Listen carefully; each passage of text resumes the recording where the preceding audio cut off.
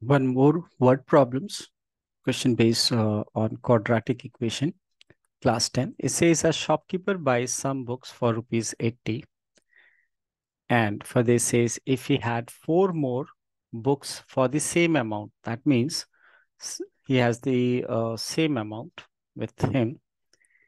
And if he buys four more books, each book would cost rupees 1 less to find the number of books.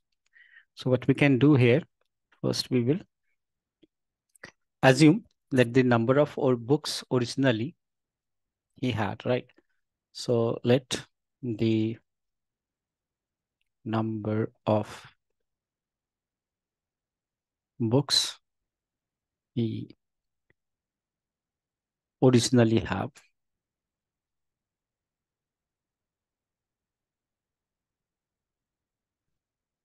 or bought.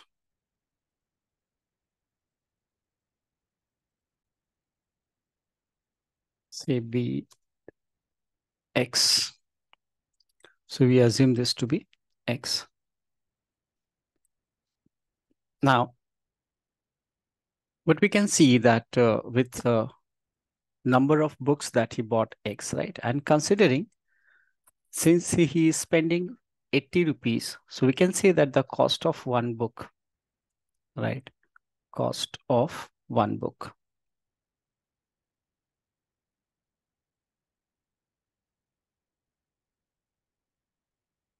So you know that in order to get a cost of one book, it is the total price divided by, this is the total price, right? He's spending 80 rupees and he's buying X books, then cost of one book will be 80 over X.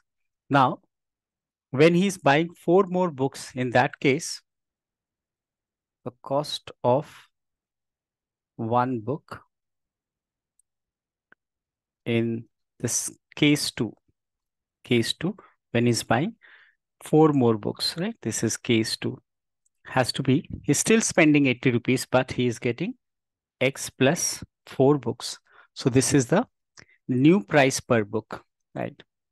This is the new price per book. I can write this as new cost of one book in the second case. So these are the price of one book in two cases. In the first case, he's getting at rupees 80 over X, and in the second, he's getting at the rate of 80 over X plus 4.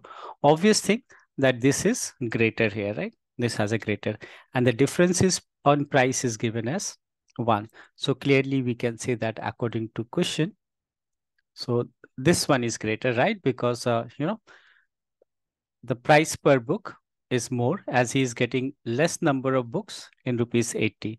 So according to question, it is 80 over X minus 80 over X plus 4. That is the difference in price is given as 1. Once again, this is price per one book in case 1, and this is price per book in the second case. You see there is a difference of 1 rupees, and identifying the bigger one, which is this, it's very easy to understand because we are getting lesser number of books for the same price and we are getting more number of books for the same price. So we can say that this one is greater. So their difference, which is 1. Now, what next we can do is to take common here. I can say we can take 80 common and then reduce it. Right. So I took 80 common from here. So this is 80 common taken. So it's 1 over X minus 1 over X plus 4 should give you 1. The remaining part I'm doing on the other part of the screen. Now, if I take LCM inside, clearly I'll get X multiplied by X plus 4. This will be X plus 4 and minus X is equal to 1. So here plus X and minus X get cancelled. Now we have 80 and this is 4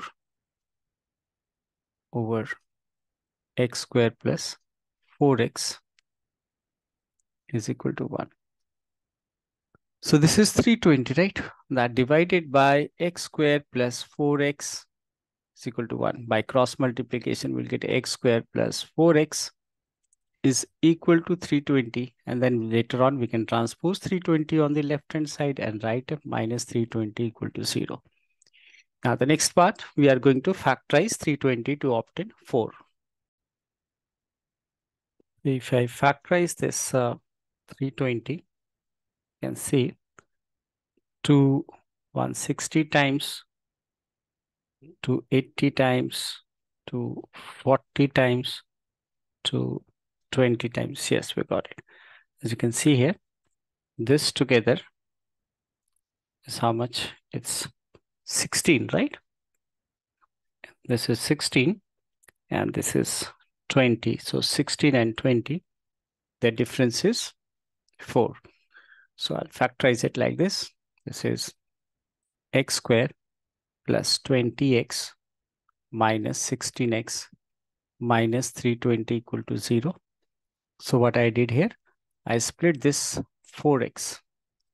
I split this 4x into 20x minus 16x. That's the middle term factorization. Now next, what we are going to do is to take x as common. If I take x common from here, we'll get x plus 20. If I take minus 16 as common, we'll get x. As you see, minus taking common, sign will reverse. So finally it is x minus 16 and x plus 20.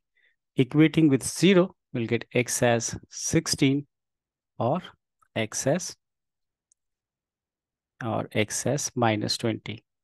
As you know, the price of a number cannot be negative, so this should be discarded. So we got x is equal to 16. And that is what we have to find. We have to find the number of books and the number of books which we have assumed as x and whose value is 16.